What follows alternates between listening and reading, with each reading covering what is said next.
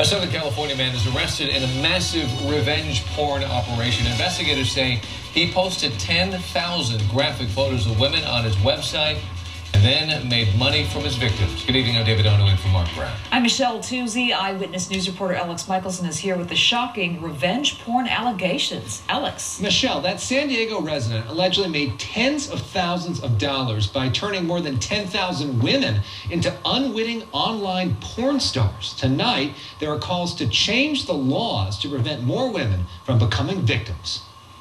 27-year-old Kevin Christopher Bowler is accused of facilitating the posting of more than 10,000 explicit photos of women to his website.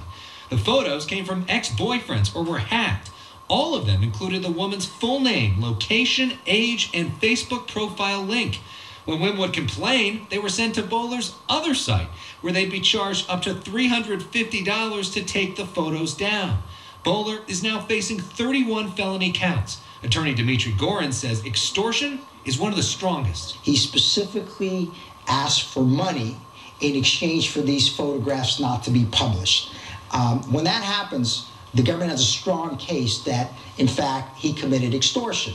Revenge porn is a growing trend where private photos, often taken innocently for a former love interest, are posted as a post-breakup payback. California recently passed legislation that outlaws posting photos of a sexual nature without the other person's consent with the intent of harassing. But the California law says nothing about website operators like Bowler. The only way you can hold a website operator responsible for revenge porn is if you pass a federal law. Charlotte Law's daughter became a revenge porn victim when a naked picture was hacked from her computer. It's like being a rape victim, like being a traditional rape victim, which is why I call this cyber rape. A lot of the followers of these sites will submit the pictures to your boss, to your grandmother, to your parents, to your Facebook friends. I mean, literally, you feel there's nowhere to hide. Gorin says Bowler's defense attorneys could make a First Amendment argument. And I have the right to sell them back to the victim for more money. It's just capitalism. I'm just exercising my rights under the First Amendment. First Amendment is supposed to be about is public issues, public speech, the marketplace of ideas.